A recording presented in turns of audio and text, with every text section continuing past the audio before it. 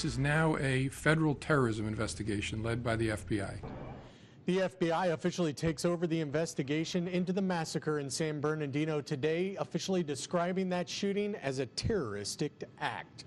Well, today's announcement came after investigators discovered that the female suspect vowed allegiance to ISIS on Facebook and after discovering a bomb-making lab in the suspect couple's home.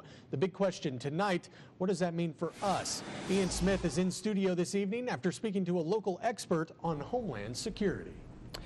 Luke, Dr. Danny Davis is with A&M's Bush School of Government and Public Service, and he's an expert when it comes to homeland security. When the FBI began investigating the shooting in California as an act of terrorism, Davis wasn't the least bit surprised. He says the couple may have been self-radicalized, meaning they didn't act under the orders of the terrorist group, such as ISIS, but instead through their own initiative.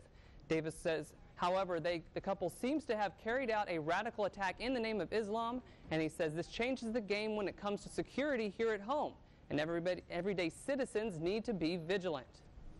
From a personal standpoint, personal protection, I think Americans really need to start thinking seriously about self-protection.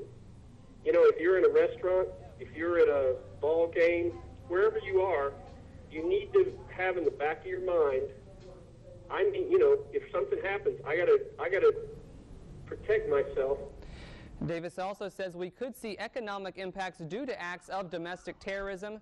These impacts could include increased public and private security, which could cost more